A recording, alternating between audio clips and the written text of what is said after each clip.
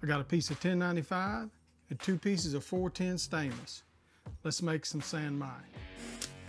The bars are fused all the way around to seal out oxygen. This is crucial. You don't want any gaps or cracks.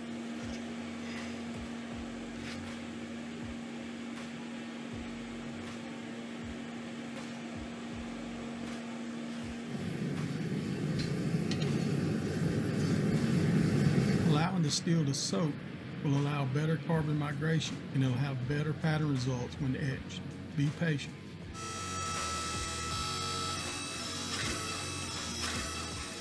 Just going to do a quick forward weld.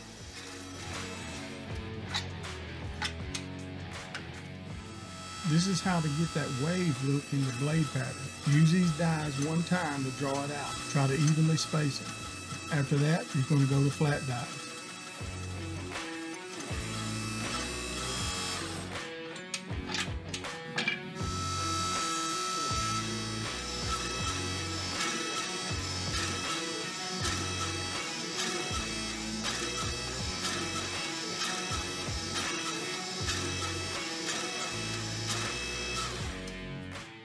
Got it to the thickness I want.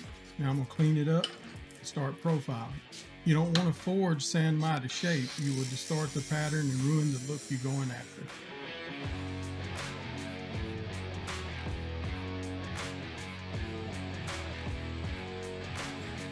Looks like our core is centered pretty good.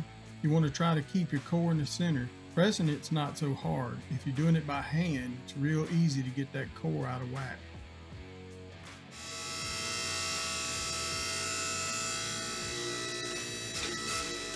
I'm just forging in the tang, drawing it out a little bit.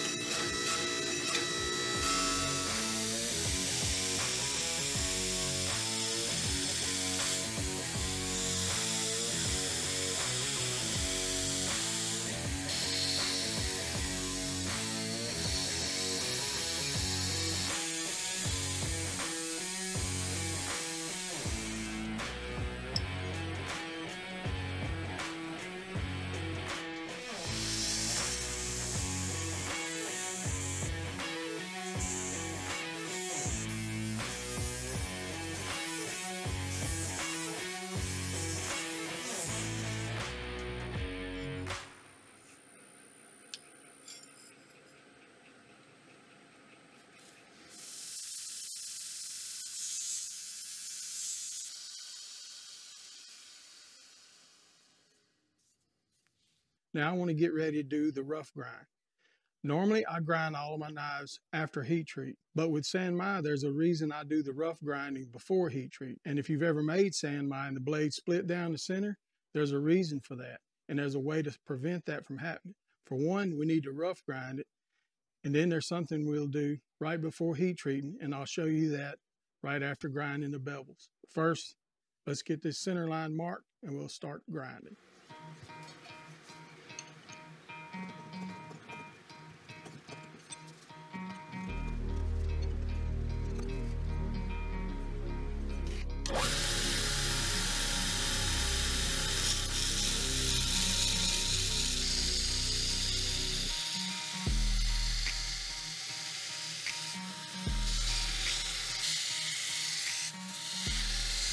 I like to grind a 45-degree bevel down to my center line. This establishes my plunge lines and gets my blade centered. It'll also help from keeping the shear off good abrasive when you put on a new belt to cut your bevels.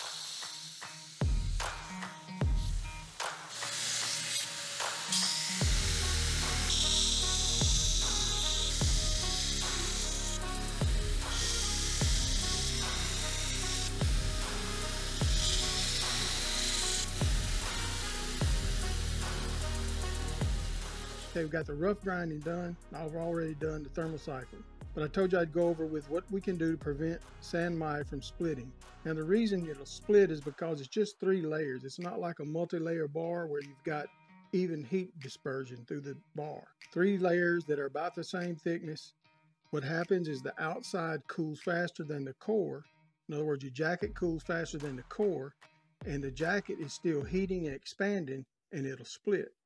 Now, this may not ever happen to you, but when it does, you're going to want to prevent it next time. You've already done a ton of work, put a bunch of work into a blade. You'll want to prevent it. This is how you do it. So I do the rough grinding, of course. That eliminates a lot of this jacket.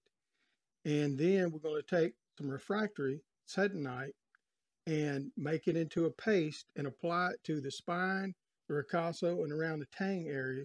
And that helps keep those 3 layers at a more uniform cooling rate, at least where you've applied it. And in these thick areas is where you want it. And I hadn't had any problems since I've done that. So I'm going to make a paste, apply it to the blade, then we're going to harden it.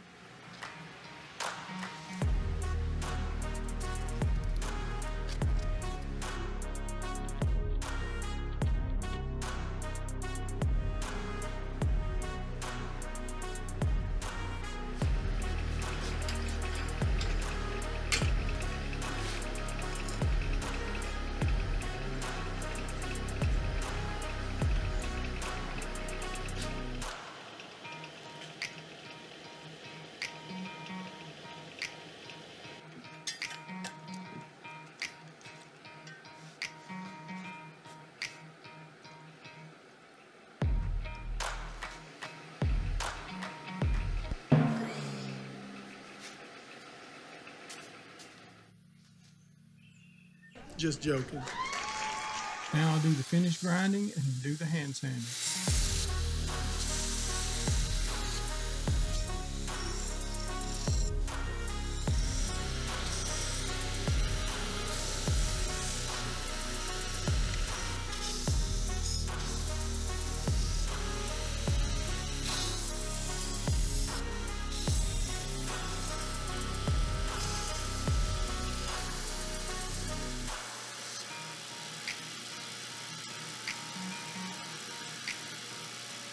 I normally mill my guard shoulders, but I figured I'd show you how to do this without a mill. You need a file guide at least with a carbide face, and we're going to take it over to the grinder.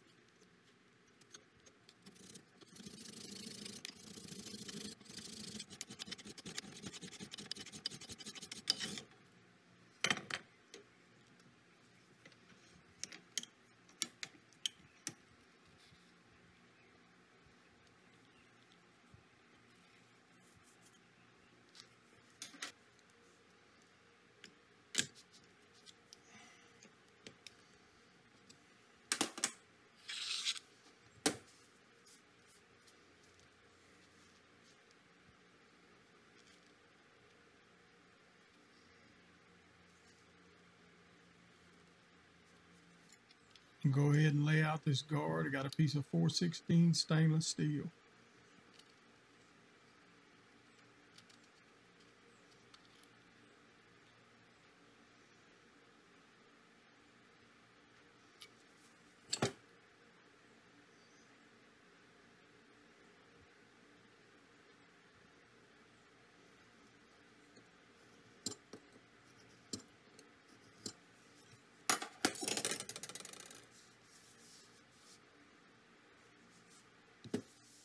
Okay, got the guard laid out, ready to cut the slot. What I like to do is come in on the back side, mill out a larger slot than the width of the tang down and leave about 50 thousandths to do the actual fit up.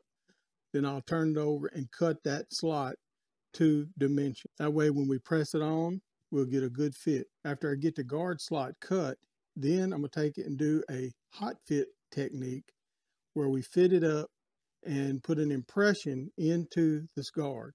And being it's 4/16 stainless, it's soft, don't have to do any annealing. It'll leave a good impression, especially if we do the hot fit. As you seen when I cut the guard shoulders, I also came in here and filed a relief all the way around, smaller than the width of the actual fit up. That way when we fit our guard, we get a good tight fit. Now after we get the guard fit, I'll go ahead and do the sculpting on it, put it on, and we'll start working on the handle. I'll spend a little time sculpting the handle, shaping it. That way you can see how I do it. Some of that may help you. And also how I ping pins. But we're going to have to do that on the next part. We're out of time. Thank you for watching. I hope you're getting something out of this. I want to thank my patrons, and we're going to see you on the next one.